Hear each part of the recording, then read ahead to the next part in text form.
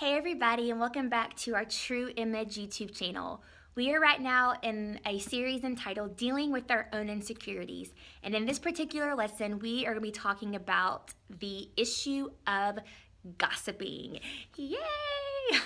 I know this is something that every person deals with, and I pray that we're just going to put an end to this gossiping thing and learn how to cover one another, learn how to pray for one another, learn how to tame our tongue, and just use wisdom when we're in conversations. And so I hope you're enjoying these videos. I'm really enjoying doing them for you. I'm growing just like you are. And so I'm going to go ahead and pray and we'll get started. Lord, I thank you for this day. I thank you for everyone that's watching. I thank you, Lord, for the work that you are doing in our hearts. I thank you, Father, that as we are dealing with our own insecurities, I thank you, Lord, that we're not getting so discouraged, but God, we see that the progress that we are making. Father, I thank you, Lord, that we're not going to be bound to these insecurities, but Lord, I pray that you are helping us deal with them your way by replacing all of these issues, Lord God, with the truth of your word. Lord, I thank you for freedom that's going to last and not just something that we're just going to experience every now and then, but I pray that the Holy Spirit is working in us and through us and for us and helping us overcome all of these struggles. In Jesus' name, amen. Well, I'm really excited about this lesson. Like I said, this is something that everyone deals with. And so something about gossiping, let's just go ahead and get right into it, is if you have ever played this game, which I'm sure most of you watching have, is that game Telephone, where you all sit in a circle and someone starts off, and by the time it gets back to you, what you said to the person next to you is not what you hear once everything comes back to you. And I think that game is a real a great picture of life. If you've ever played that game, sometimes you're like in the middle area of the circle and it gets to you and you look at that person that says something, you're like, what did she say? And it's funny because you think about the expressions people get and how, even though it's a funny game, I think, like I said, it really depicts life, that when we hear gossip, it's, what did she say? What did she? You know, we're all dramatic about it, you know, like, wait, what? And most of the time gossip, it's not something that's good about somebody. Gossiping is ugly, it's nasty, and we do not need to have any part of it. And so these are some things that I've learned. A person who gossips to you will more than likely gossip of you. And it's very important that we've all gossiped about people, and we've all been gossiped about. And so it's important that you understand that a lot of times when people are gossiping, most of the time it's not true.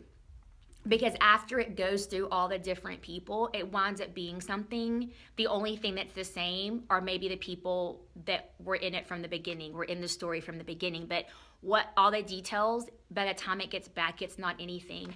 I cannot tell you how many times over the years I have, again, misjudged people, or I said things, or I started things out of what I heard instead of what was really true. And so I've learned that if I hear something that I feel like I need to go address, just because I hear something doesn't mean I'm going to go address it. But if I really feel like, okay, this needs to be something I need to address, I'm going to go straight to that person and say, hey, this was what I heard. I'm coming straight to you. Is there any truth in this? Yes, no, maybe, whatever. Just because in how I am at the church and my role, I have to obviously pay attention to things and protect people and do the best that I can to help people. And then obviously with it being in a church, people are always going to say stuff. People are always going to assume stuff. So I have had to learn over the years, how to listen to people without letting these meetings, turn into a gossiping session. And so it's important that we all have sounding boards in our life, that people we can talk to, but at the same time, okay, vent to me, but we're not going to gossip. We're going to pray before we're done. We're going to pray for you, and we're going to pray over this person. That way, we're not just getting into this big gossiping fest. And so I wanted to read a few scriptures. And over in Psalm 34:13, it says, keep your tongue from evil and keep your lips from speaking deceit. If you don't have anything nice to say, don't say anything at all. A lot easier said than done. I know. Psalms 45 verse 1 says, my tongue is like the pen of a ready writer. Your tongue is writing stories. True, not true, rumored, not rumored, whatever. Our tongue is like the pen of a ready writer. Our tongue is writing stories, not just about us, but also our words, what we speak about people. We have got to choose our words wisely. Proverbs 12:18 says, there are those who speak rashly like the piercing of a sword, but the tongue of the wise brings healing. I've been on both sides of that. I have spoken things that I had no business speaking about people, and it pierces hearts. And the tongue of the wise brings healing. I've also been on that end where my words have brought healing, and I've also been a recipient where people spoke harshly to me that really pierced me. And then I've also had people that use their tongue to bring forth healing. Proverbs 18:21 says, death and life are in the power of the tongue, and they who indulge it will eat the fruit of it. Our words are powerful, and your words not only affect you, but they affect other people around you. When it comes to our words, like this says, that people in your sphere of influence, you're speaking life or speaking death over you, over a situation, over a person, over a group of people. Whoever's around you are going to eat that fruit, good or bad, death or life. Our words can have the power to influence people's decisions. Their words. I had a person tell me a while back that your words carry a heavy weight in my life.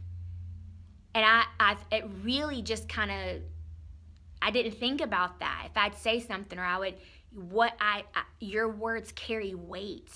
So sometimes I don't think people really pay us attention, or people are really listening to what we're saying. You have people in your life that your words carry weight in their life. Now, we choose how we're going to let people's words affect us or not, but we all have those people in our life that what they say, what they don't say, good or bad, death or life, their words carry much weight in our decisions, and which should not be the case, but we're human, and that's a whole other thing with people, but it's something that we have to work on. James 3:5 says, even so the tongue is a little member, and it can boast of great things. See how much wood or how great a forest a tiny spark can blaze. Sometimes we look at matches, we think, well, that one little match can't do something, but that one little match can start a huge fire. So don't think that, well, it's just something small. That something small, if not tamed and if not dealt with, can really turn into a ripple effect and bear more consequence than what you and I realize. Your tongue is very small, but can do some serious damage. James 3 verse 8 through 10 said, the human tongue cannot be tamed by man. It is a restless, undisciplined evil, full of deadly poison. With it we bless the Lord, and then we curse men who were also made in God's likeness. Out of the same mouth comes forth blessing and cursing. These things should not be so. It is so important for you and I to know that we cannot be out of the same mouth projecting praises and loving the Lord, worshiping the Lord, and then the next moment we are out there cussing people out. That can confuse people. Well, you're saying this, and a lot of people can look at that and say, well, you're no different than me.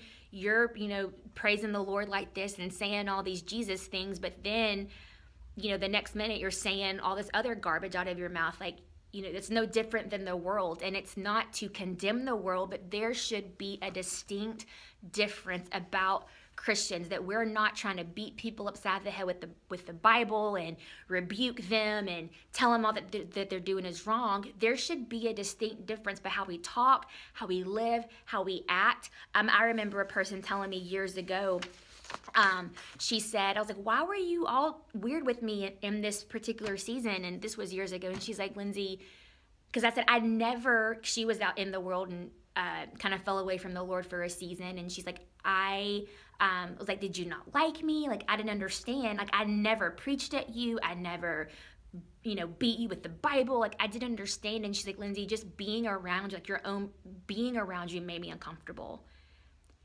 And I was like, oh, I didn't think anything of it, but there should be that distinctive. Now she's serving the Lord and she's doing great. But my point is that a lot of times it's not by just telling people, it's by the way that we live our life that, man, I respect this person because they're not perfect by any means, but they're striving for it. They're pursuing Jesus. And you and I cannot be pursuing Jesus with our heart and not, as we're pressing into him, not have that other junk being pressed out of us at the same time. Because when we want to be made in his image and the true image of Jesus Christ, it's not just an outward thing, it's an internal thing. And these lessons aren't just to tell you how to do this, how to do that. It is to deal with what's on the inside, because whatever is in the inside of us is what's going to come out. So I just encourage you in this gossiping thing, don't be one that starts it. Don't be one that is in the middle and, always the gossip runner. You're just always going back and forth, back and forth. And don't be one that's just a listener of it. All of us have been in all three of those things, and these are things that I myself am continuing to be sensitive to. And I have people in my life, number one, the Holy Spirit, but my husband, and I have some girlfriends, and I have given them permission. If you hear me starting to turn something into a gossiping session, you get on me right then, because I don't want to be that person that could cause hurt to someone and spread stuff that's not even true. So I hope that that you're challenged in this. I hope that you allow the Holy Spirit to help you deal with this. And next week we're going to have a really fun video. We're going to be talking about jealousy and how insecure people can be very jealous people. And so these are great. I'm loving these, but know that this is just as uncomfortable for me doing these as it is those of you that are watching. So I thank you for watching. I hope that these are encouraging you, and we will see you next week when we talk about jealousy. So I'll see you then.